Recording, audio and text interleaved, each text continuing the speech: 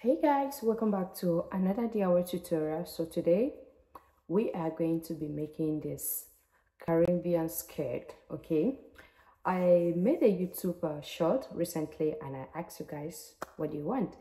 What do you think? Do you want a tutorial?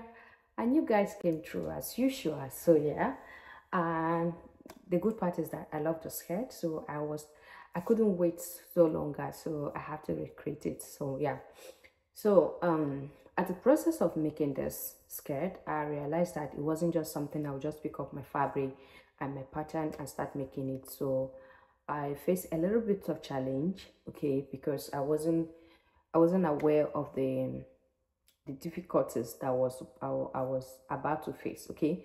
So yeah, that is why I wanted to sit down and talk with you guys a bit before we go into the tutorial, so that when we are going into the tutorial you already know what to expect and what to do to avoid that, okay.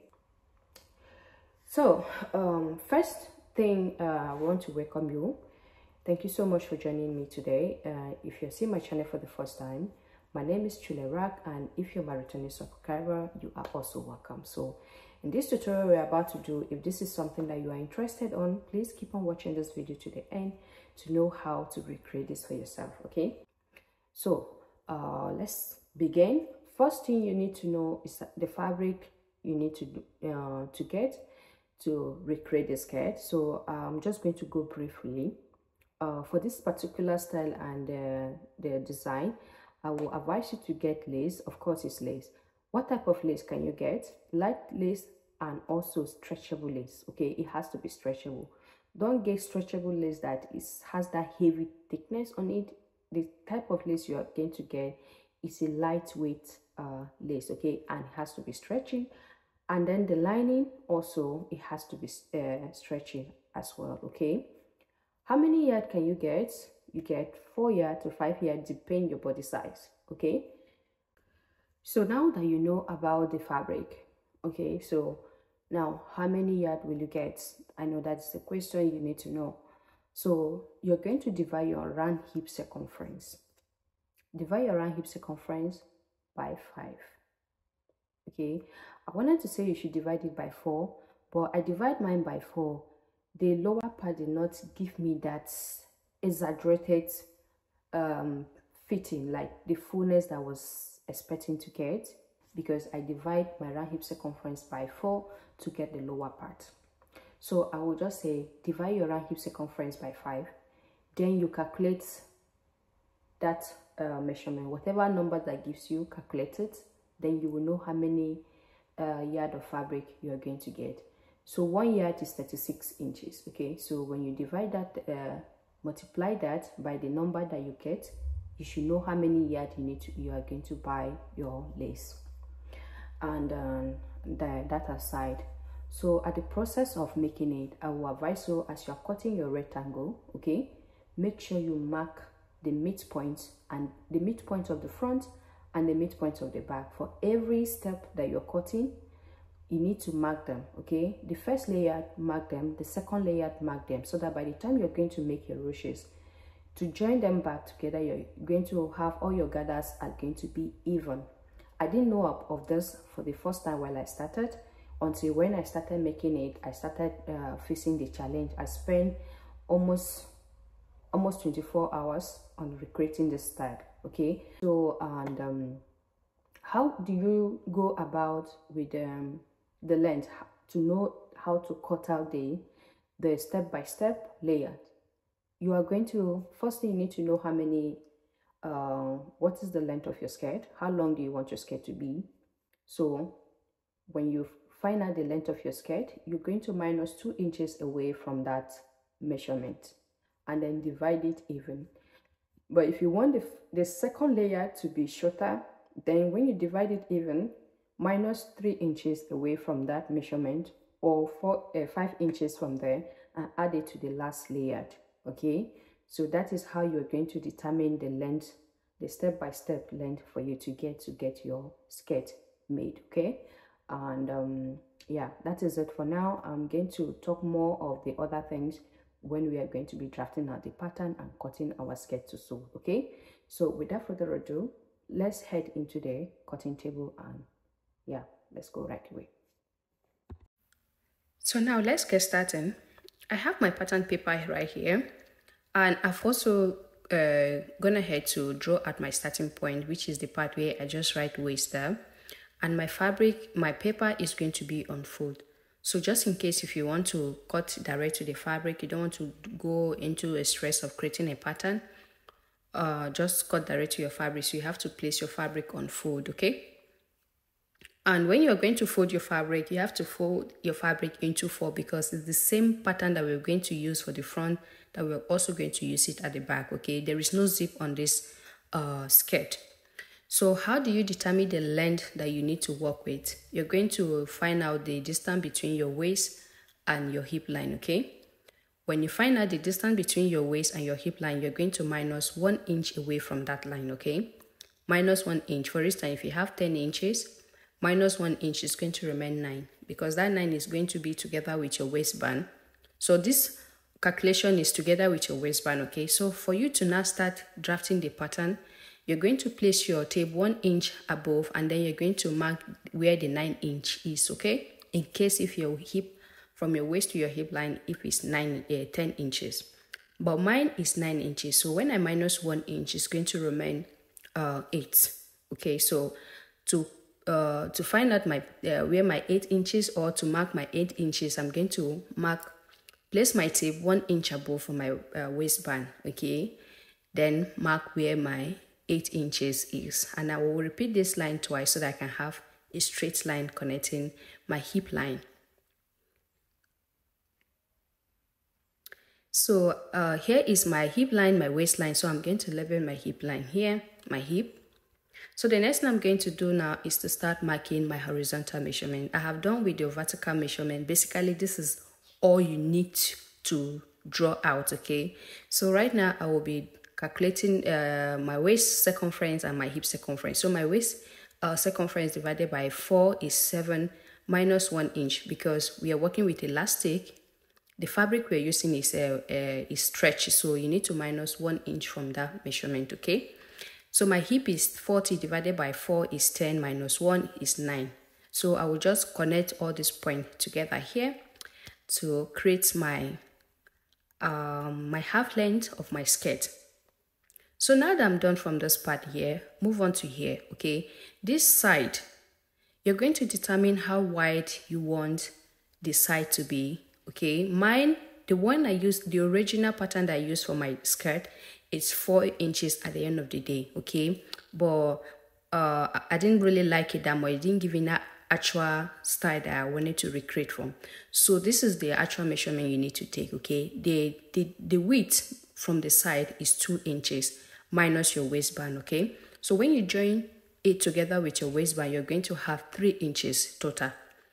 So the next thing I will do is to get my fresh curve ruler and then create my ruler. So don't place your fresh curve ruler like this or create your curve like that, okay? So this is I think this is the best way for you to create your curve, to have that curvy kind of shape, okay? So place your tape, your French curve like this and connect the shape, okay? If you're very good with your free hand, use your free hand. But if you're not, then you use your French curve if you have it, okay? So the next thing I will do is to add my joining allowance round, 0.5 inch joining allowance. That is what I'm going to be adding to this pattern.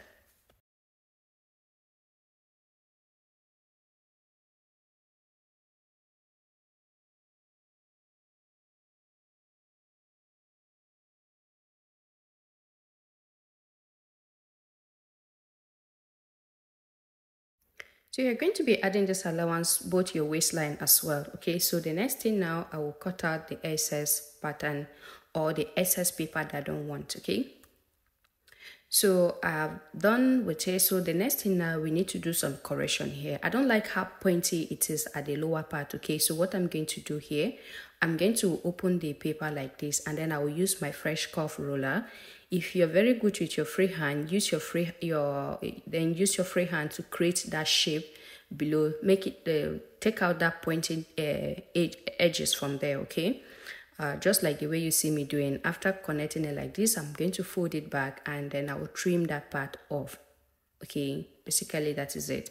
So yeah, but if you want it dash pencil, then you can leave it, but if you don't, do this correction like this. Okay, so my pattern is ready. We are going to use the same pattern to cut out the front and the back. Okay, so this is the actual pattern that I used on my own, like I said earlier, okay? That mine was too wide. I don't like how wide it is by the side. But if you prefer to use mine, then what you're going to do, instead of marking 2 inches, you're going to mark 3 inches below, okay? So now, the next thing now is the fabric. So this is the fabric that I'm going to use. This is the lining, okay? This lining was the lining I got for my previous tutorial that I showed you guys recently. If you haven't seen it, I'm going to leave the link on the description box, okay? So you can go and check it out. So that is the lining that I'm going to still use on this tutorial. It's extremely stretchy. And then here is the lace that I'll also be using. This is 4 yard. I got 4 yard because I wasn't sure. At first, I didn't know how to get the actual fabric, the yard that I want. So it was when I was working on it, that was when I now got the idea that for you to know how to calculate, to know the how many yards to get, you need to calculate your round hip circumference. Divide your round hip circumference by 5. Okay, so yes, that is it. So this is my own pattern. If you like how wide my own pattern is, use then use mine. But if you don't like it, then use the one that I just show you how to draft. Okay, so now let's cut our pattern. Okay, I'm going to get my pattern and place it on my fabric to cut.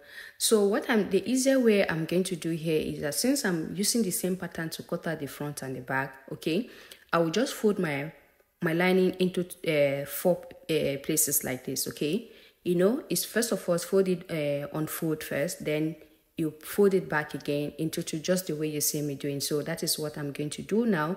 And then as I'm cutting now, I'm cutting both the front and the back together. Okay, so this lining, we are going to cut out 4 of this lining. Okay, we are going to be using one as a main fabric and then one side as a lining. Okay, so that when you're going to stitch, everything is we're going to make it as embossed stitching. Okay, so you need additional 2 sets of lining, the front and the back. Okay, so that is what I'm doing here. I place the first set of lining that I cut out on top of the second, on top of lining again. So I'm tracing it out to just cut out so that I can have 4 pieces of this. Okay,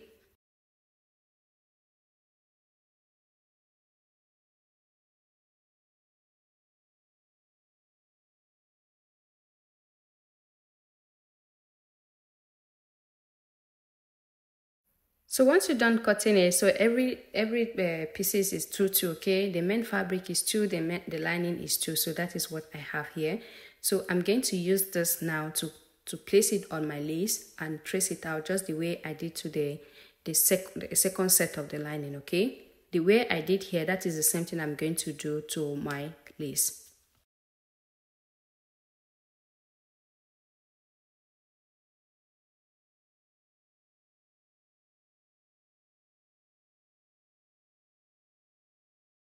So now that I'm done cutting out all my pieces, okay, basically I have 6 pieces right here.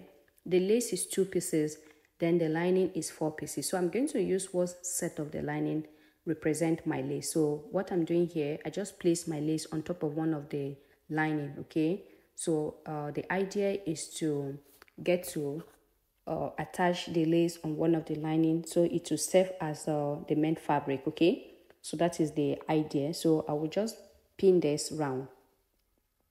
The reason why you need to pin this, because stretchable fabric or stretchable material, they are this kind of there is how it is, they don't really relax when you're working with them. Okay, so if you're not careful enough, you're going to get the whole thing messed up and you won't like the outcome. So just pin it down, okay, just the way you see me doing here. So I'm just taking my time here to do that because I don't want to any stress during the time I'm sewing. Okay, so I will go to my sewing machine and stitch it down, okay, all around all the corners, like just the way I'm showing you. Okay, so now I'm going to do this, place the second lace on the second lining, so which serve as the front or the back. Okay, so I will place it like this, like I did to the first one, and then I'm going to pin.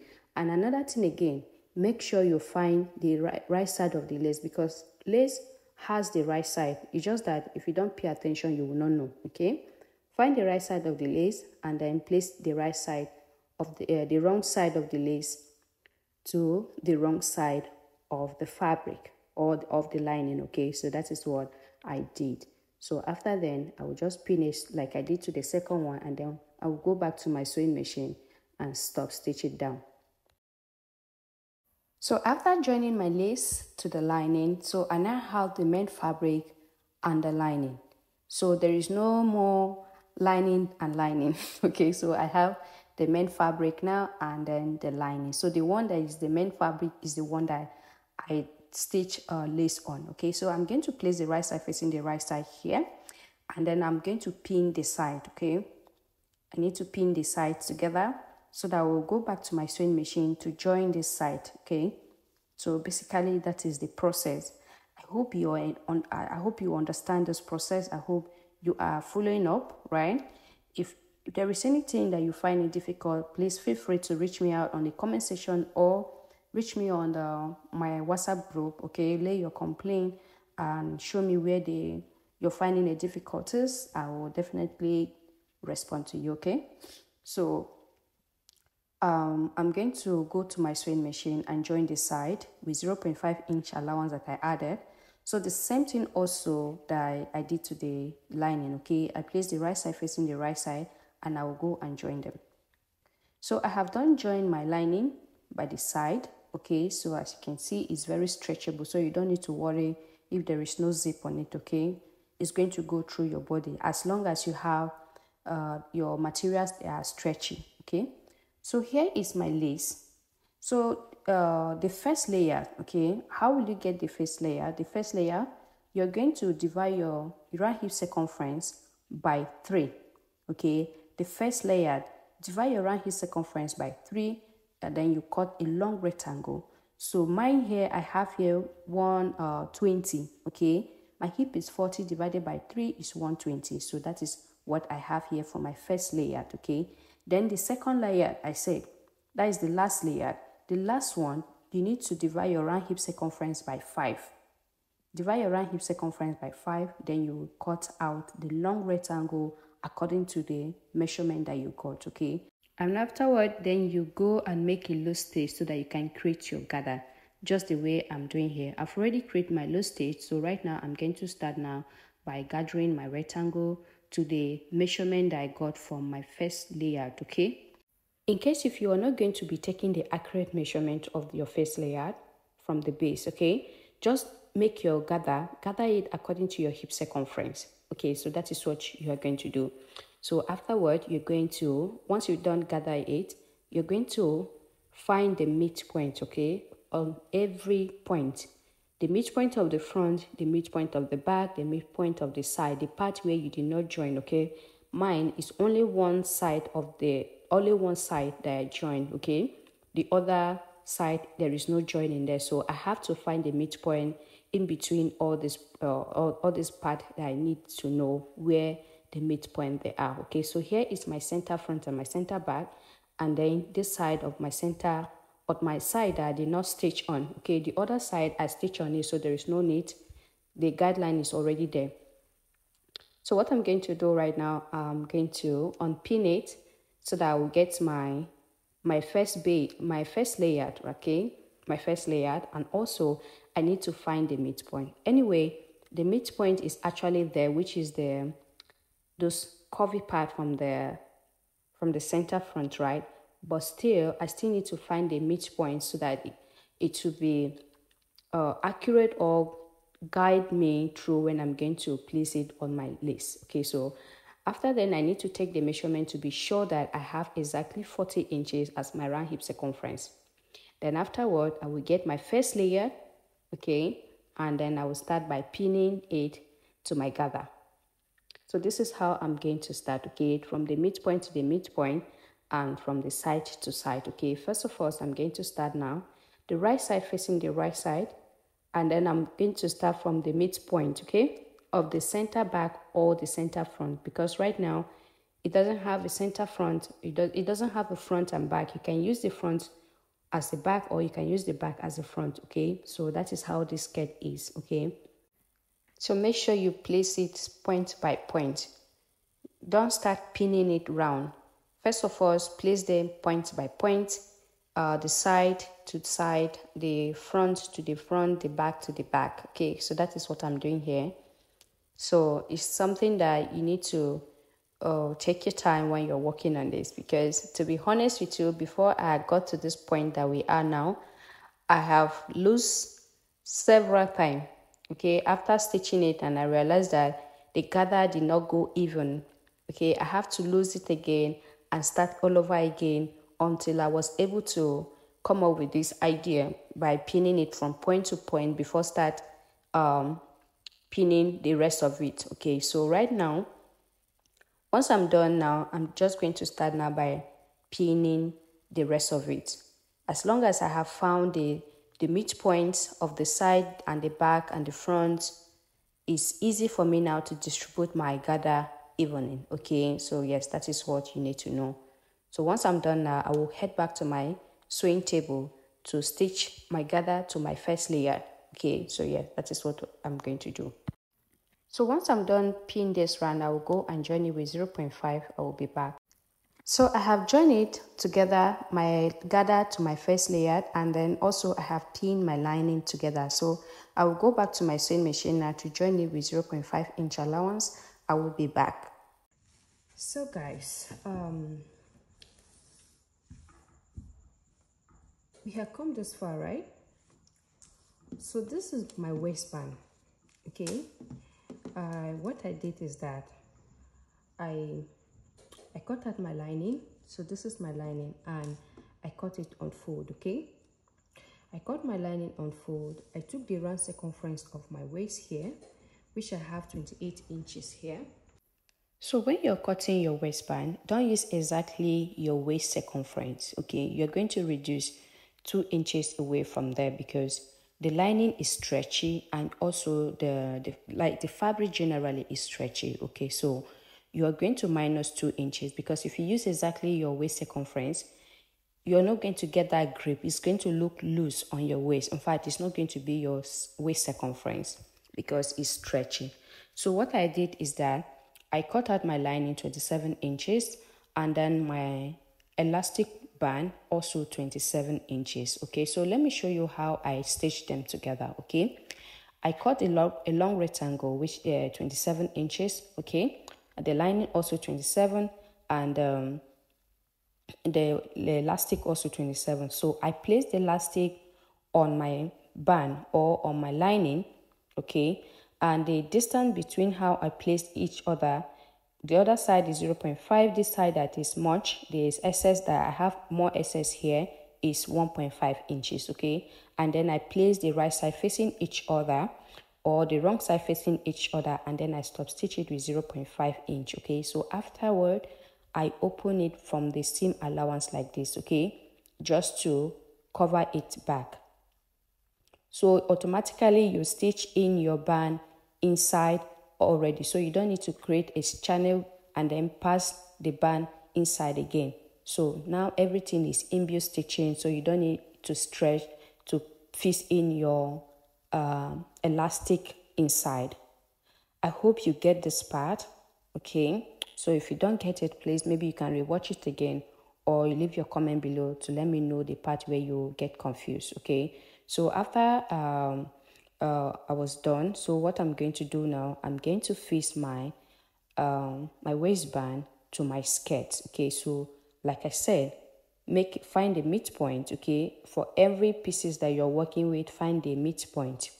So I'm going to start pinning in by point before I work my way all around. Okay, so right now I'm placing the joining allowance from the band to the side, to one of the side. Okay, side by side. So any excess that remain, you can distribute that evenly. Okay, like I said, this actually stressed me up a lot. Before I came up to this point like this, it actually stressed me a lot. There was a time where I would do it off camera, and that is why I forgot to show the part where I was I was creating my waistband. Okay, I know this is the part you guys supposed to get to see, but I think next time I'm going to do something else that relate to this, and then I will show you how I made my band, in case if you did not get this, the point or the explanation that I explained to you how I create my band. I'm going to do something related to this. In fact, I'm thinking of making a pants. Okay, I'm thinking of making an underwears using the same materials. So I think it's going to be a big privilege for me to show you how I came up with this. Okay, so I'm looking forward to do that. If you also are interested, you want to see how I make my underwears, I want you to leave your comment below, say underwear tutorial. If you watch to this moment, you're still watching to this moment, leave your comment below, say underwear tutorials. So the more comment I got about this part, I'm going to make a tutorial for it. Okay, so yeah. So with that being said, so I'm going to start pinning this. Okay, after pinning it by point, so I will now start pinning it all round, because the major part is for you to get the point, the center front, the center back, the side by side accurately, so that by the time you start pinning it, it's going to go round. Because if you don't do this, okay, you're going to have gather on your skirt or by the waist side, because you didn't distribute it equally. So that is the whole point. Okay, make sure you distribute it equally so that you have everything stay on the waist, or the waistband stay on the waist perfectly. Okay, so once I'm done pinning this, I will go and join it with 0.5 inch. So I have done that. So here is the last part, okay, the last layer, which I've already gone ahead to pin it off camera. Guys, pardon me for this. The stress I went through for me to be able to get this last layer to fit in exactly without having one side fuller than one side, or the gather one side is much than one side. I went through a lot. Okay, so that is why I was telling you to make sure you notch the points, the center front, the center back, the side, before you start working on your skirt. Okay, because if you do that, it's going to help you distribute the gather even. So to create the gather, you're not going to make a long stitch all through the long rectangle. What you're going to do, you're going to stitch from the midpoint to the side. You stop there, start from the side again to stop at the midpoint of the back. You stop there, and then from the midpoint of the back to the front. So that is what I did. Okay, so when you're going to start to ruche them, then you're going to start ruching it. So let me make it easy for you. You're going to, let's say from point A to point B, you stop. Point B to point C, you stop. From point C to point D, you stop. From point D back to point A. So basically that is all you need to know about this. So the next, now we're going to head to the sewing machine now to start joining this with 0.5 inch allowance. Okay, so I hope you understand this. I hope you were able to follow up. If you do, I'm happy to know that. And thank you so much for watching. If you're still watching to this very moment, I want to say a very big thank you. And if you're yet to subscribe to my channel, please don't forget to subscribe and turn on your post notification. Okay, and help me share this video as well. All right, so I have done stitching it. So now let's head back to the sewing table. So this is the inside. Okay, you were wondering how the inside is looking like. So this is the inside. Everything is imbue stitching. Okay, so I have also gone ahead to weave the waistline where I join my band. Okay, so this is how it is. So this is the outside. Okay, this is how the outside is looking like. So it's really dirty right now because of plenty marking and chalking. So what I will do, I will go and wash it, and then my skirt is ready. Thank you so much for watching. I hope you learned something from this channel. I hope you enjoy watching this video. If you do, please don't forget to give this video a thumbs up, and don't forget to subscribe, okay, and turn on your post notification. Okay, so I will leave you guys for here. See you on my next video. Bye.